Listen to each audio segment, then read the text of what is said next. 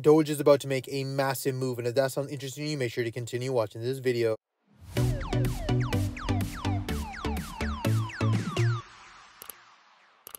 Hey guys, Pingu Charts here. Welcome back to another Doge analysis video. As always, if you do enjoy my content, make sure to hit that like and subscribe button. If you guys are interested in $9,100 trading bonus, make sure to check out the link in the bio.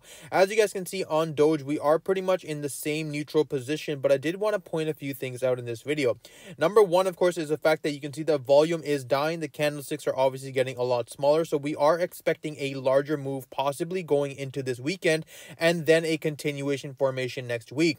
I do want to point out the fact that we are starting to see the exponential moving averages starting to push lower, so there is a bearish confirmation analysis here, but we just have to make sure we break below this level here at 0.08. This level has been acting as a very strong support in the midterm, and you can see every time Doge wicks to these levels, we have a nice V-shaped formation continuation.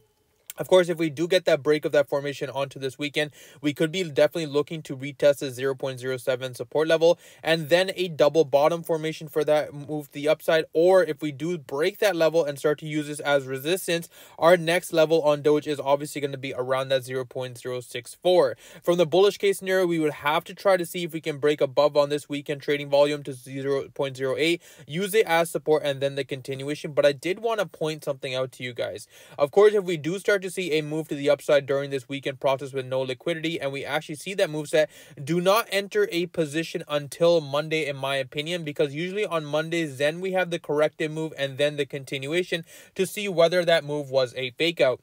Usually you will have a slow ladder case to the upside and then a elevator down, or from the bearish side of things, you will have some slow burning candles to the formation and then a move to the upside. You can see the same sort of formation we saw over here last weekend, where we pretty much were trading below these levels, and then instantly Monday morning we had a beautiful bullish engulfing candle break above that 0.08, but we just failed to break above that support level and use it as continuation.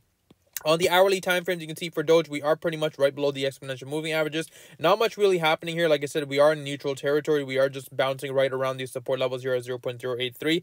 Keep a very close eye on this hourly chart, guys. If we do see a break of this formation right here around this level, and we see a nice bearish engulfing candle, then the next take profit level should be around the 0.08. The reason why I keep mentioning the fact of the 0.08 is because you can see that Doge already tested this level twice, and with this move set to the downside, this would become the third test, so I could definitely be expecting a larger move set because this would act as a breakout formation.